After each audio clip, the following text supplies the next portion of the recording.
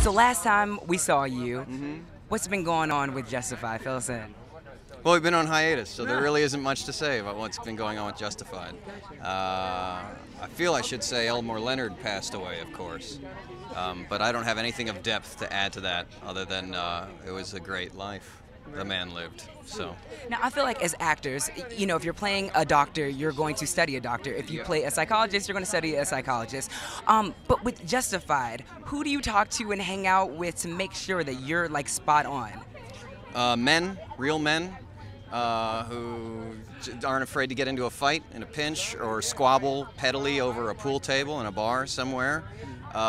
Men who are insecure to assume any kind of posture or position around another man, whatever it might indicate.